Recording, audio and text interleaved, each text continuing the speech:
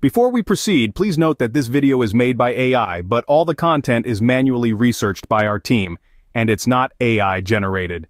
Why does Google Sites greet you with video unavailable error code 2? Well, this error can pop up when you're trying to load embedded videos on Google Sites. Sometimes it shows up on every device you use, other times it may only appear on certain devices. The first thing you need to figure out is whether the error is specific to some devices. If it's a universal problem, then it's likely an issue on Google Sites' end. However, if it's a device-specific issue, especially on Chrome, then the browser may be blocking third-party cookies. So, how do you check if Chrome is blocking these cookies?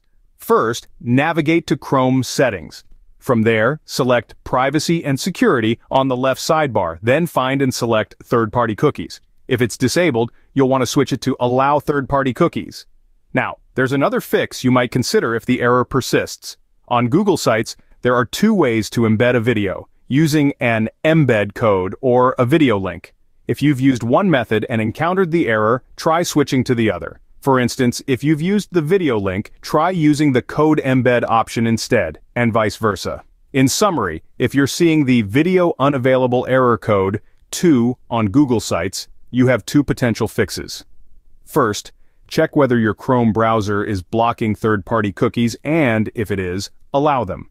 Second, switch between the embed code and video link options when embedding your videos. If you like this information, don't forget to subscribe. It will be a great support. And for more tech updates, visit queries.com.